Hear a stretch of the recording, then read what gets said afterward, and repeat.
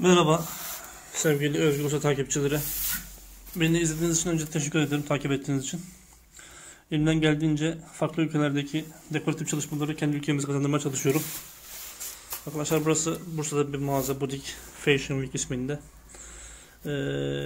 Duvarlar çok kötüydü, suntaydı. Duvarları komple arkadaşımız temizledi, söktü.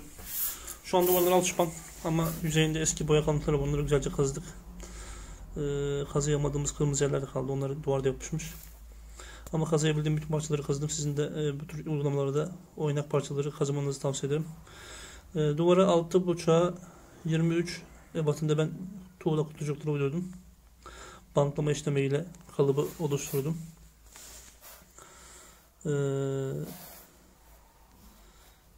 Güzelce bütün zemine çektim. Geç saatlere kadar çalışıyoruz. Saatler ilerledikçe de lambaya başlıyoruz. Burada lambalar sökülmüştü. Tavanda asma tavan yapılıyor.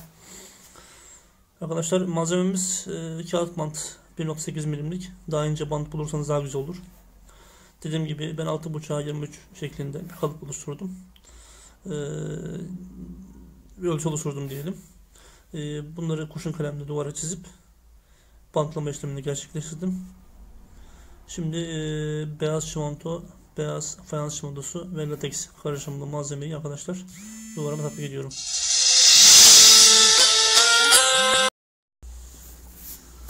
Evet, dediğim gibi mağaza gibi bu tür insanların sürekli gelip çıktığı zeminlerde arkadaşlar, mekanlarda alçı yerine, zaten alçı yerine bu tür beyaz çimento, fayans çimentosu gibi malzemeleri kullanmak, latex de koyarsak içine daha güzel bir zemine yapışır.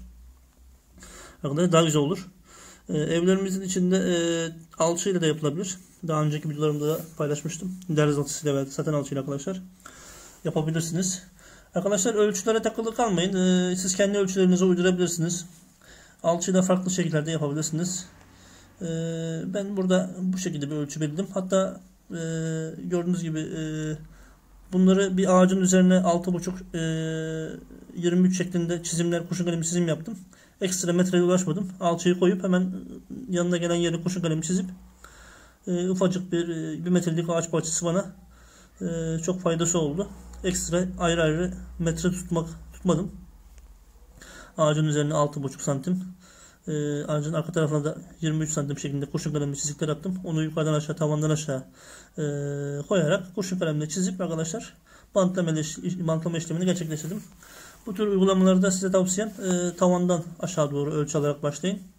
Çünkü insanların gözü ilk baş tavana yansır. Tavandaki kısım tam anlamıyla bir tuğlayı vermeli.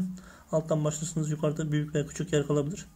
Altta küçük kalsa da mahsuru yok veya büyük kalsa da mahsuru yok. Gördüğünüz gibi burada duvarın birini bitirdim. Şimdi burada tabi alçıpan yüzeye yaptım. Pek sağlıklı olmasa da şartlar o şekildeydi. Onun için içine latexini attım. Daha tutunucu olsun diye.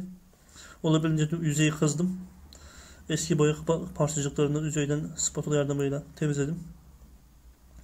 Ve bantlama işlemini arkadaşlar gerçekleştirdim.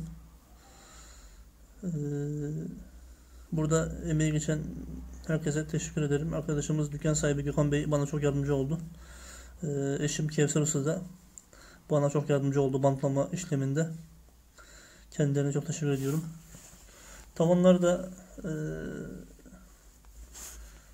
kötüydü. Bozuktu. Asma tavanlı olay çözüldü. Asma tavancı arkadaşlar çağırdık. Onlar asma tavan yaptılar. Yuvarlak delikler açtık mağaza olduğu için. Oralara spotlar koyulacak. Duvarlarda yerden 50 cm yükseklikte kablolar bırakıldı. Oralarda led ışık döşenecek. Kabinler bu şekilde. Kabinler içi dahi yaptık. Tavanın orta kısmı aynı gelecek. Evet arkadaşlar, şimdi beyaz astar sürüyorum ve içine isonem universal astar koydum. Yüzey boyayı emmesin diye. Bunu uygulamasak, bu uygulamayı yapmasak boyamız duvarda zor kendini gösterirdi. Her sürdüğümüz rulo emilirdi yüzeyde. 3-4 sefer boya icap ederdi. Ama astar sürerek 2 kat boyayla kapatabiliriz arkadaşlar çalışmamızı.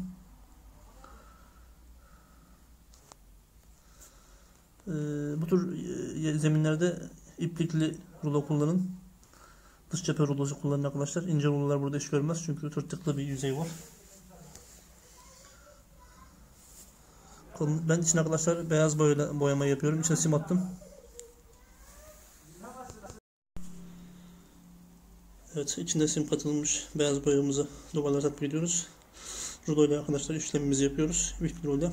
Evet, son halimiz bu. Boyama işlemimiz bitti. 2 kat arkadaşlar boya uyguladım ben. Bir kat yetmiyor. 2 kat yapmak icap ediyor. Tavanları da 2 kat tavan boyasıyla boyadım. Bu orta kısmı ayna gelecek. Tuğla yapmadığımız yandaki kısmı oraya da ayna gelecek. Evet arkadaşlar, bu şekilde mekan beyaz arkadaşlar, renk mekanı çok geniş gösteriyor. İlk başta daracık olan mekan, daracık gibi gözüken diyelim. Şu an çok ferah ve geniş gözüküyor. Taş dokusu yapmaya çalıştık. Güzel de oldu. Doğal taş dokusu arkadaşlar istiyorsak fazla malayı düz sürmemek lazım. Biraz mal hareketleriyle duvara dalga verilebilir. Köşeler arkadaşlar bir taraf tam bitiyorsa yanına yarım başlamak lazım. Evet arkadaşlar, gördüğünüz gibi mekanımız bu haldeydi. Eski suntalar vardı duvarda, onları sökülmüştü.